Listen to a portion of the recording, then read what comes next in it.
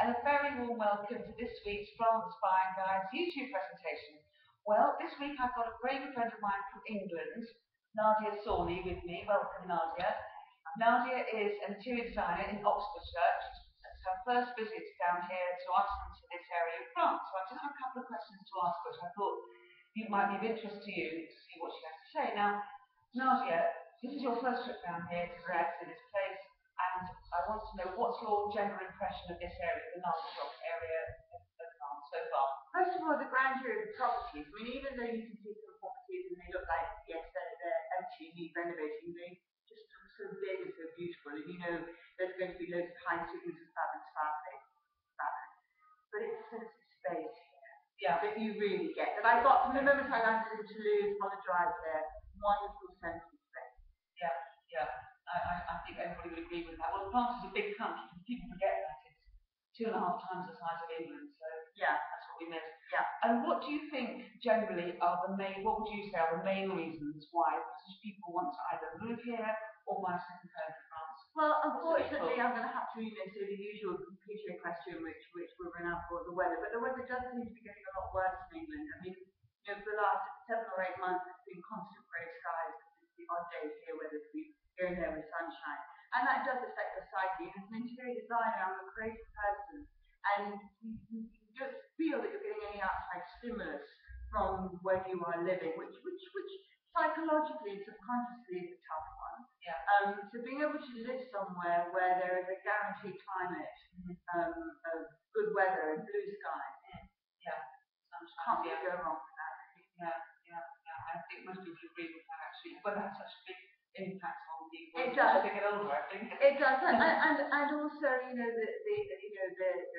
a massive immigration problem in the UK now. We're a tiny island, and it's incredibly overcrowded, and the sense of Englishness has gone, and not been able to return. And so, yes, I think France, you're going to be in a foreign country, embrace it, but it's a country that can offer a lot. Yeah. Well, now many of my readers have followed the progress that we've made in this house. Work in progress, obviously, it's a huge house. What do you think of it so far? Well, interestingly, I remember when you and your husband first brought the brochures back to London when you were still living there, and I saw it then, and the estate agent's details, and then I've seen photographs, and you've shown me on Skype, showing me around the property over the last 3 years.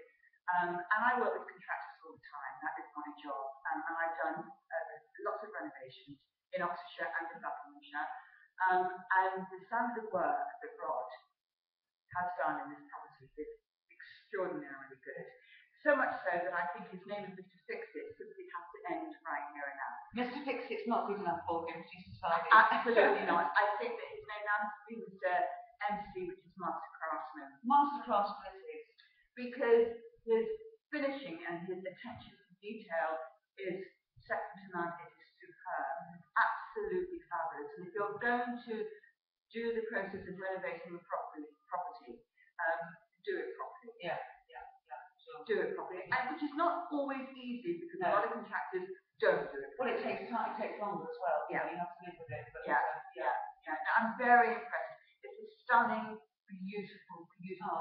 But more importantly than that, or as importantly, I should say, the feel of this property. Yeah. Is fantastic. I'm glad you like it. Beautiful. Anyway, Mr. Fix-It is now Master Craftsman. MC, didn't forget. Now, finally, last question. What would you say, it's difficult to say, but what generally would you think are the pros and maybe the cons of moving to France? Well, I think the only con I can think of moving to France is that you have to be able to speak the language. Yeah. I don't speak French, and we've been out to a couple of antique shops today, and it's very difficult to negotiate with somebody if you can't speak the language, and so you have to commit to that.